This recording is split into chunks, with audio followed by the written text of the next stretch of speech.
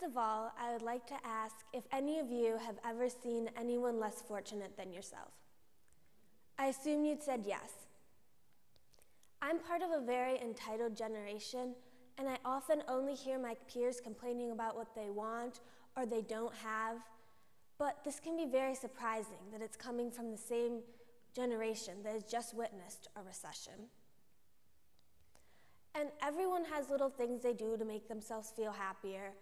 I can relate by that because I shop, but another thing I can relate to that is far more important are the overwhelming feelings that come from helping someone else, feelings of joy. And I believe this is something we all need to experience.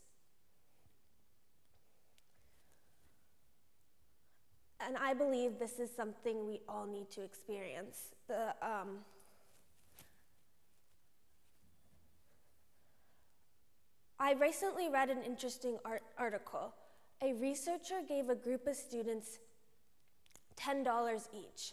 Half the students were told to go spend the money on themselves, and the other half were told to spend the money on others. The half that spent the money on others were far happier than the half that spent the money on themselves. Now, this makes us think.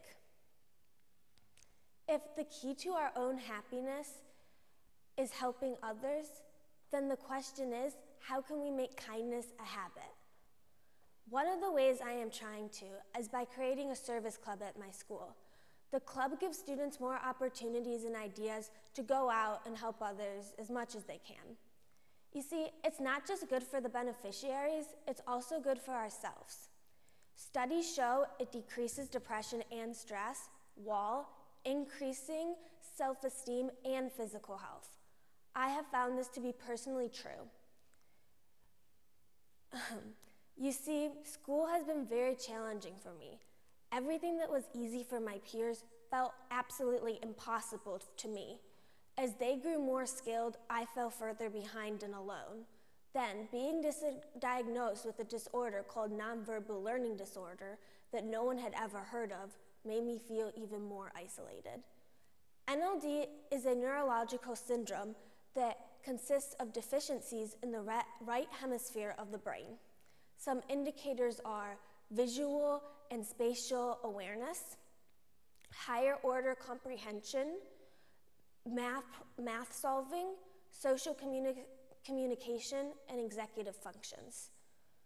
And it affects my everyday life, especially my everyday school life. Some examples of that are being clumsy, getting lost, not knowing where my body is in relation to people and objects, not being able to see the big picture, and much, much more. And these can lead to feelings of failure, self-doubt, and overall pretty low self-esteem. But the great feeling of knowing that you were able to help another person, that can make you feel great about yourself, and that is what I have found. One of the first times I truly experienced this when volunteering was when I was about 10 years old. I was handing out food to the homeless in Detroit. One man I was serving was so incredibly kind and wise that when I saw that he essentially lived in the woods, it broke my heart.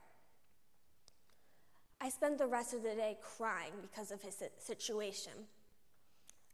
I'm embarrassed to say that every time before that, when I saw a homeless person, that is all I would see, a homeless person. But because of this experience, that's how I fell in love with helping others. Even though his situation brought me sorrow, knowing that I could help him, that felt great. I could have a positive effect on his life just as he did to mine. We are always so quick to judge and stereotype. With one look, we think we know everything there is to know about an individual. We say, oh, that person's homeless, or depressed, or drunk, etc. But look at yourself. What do people say about you? Do they say you're an athlete? Do they say you're a nerd? Do they say you're stupid? Do they say you're spoiled? What do they say? And how can human beings only be one thing when we're so complex? I have always wanted to be seen in a different light, not as a dumb klutz, but as someone who is intelligent, kind, strong, and having a positive impact on the world.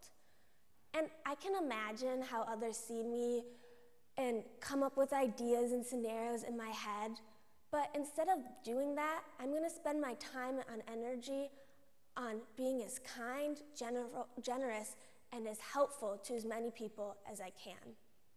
Helping others is something you all can do. And once I started doing it, my own problem seemed less important and even minuscule. And it doesn't matter if you're popular and a straight A student, or what race or skin color, what race or gender you are. Helping others is something anyone can do no matter what. Helping others is something we can all do together. Thank you.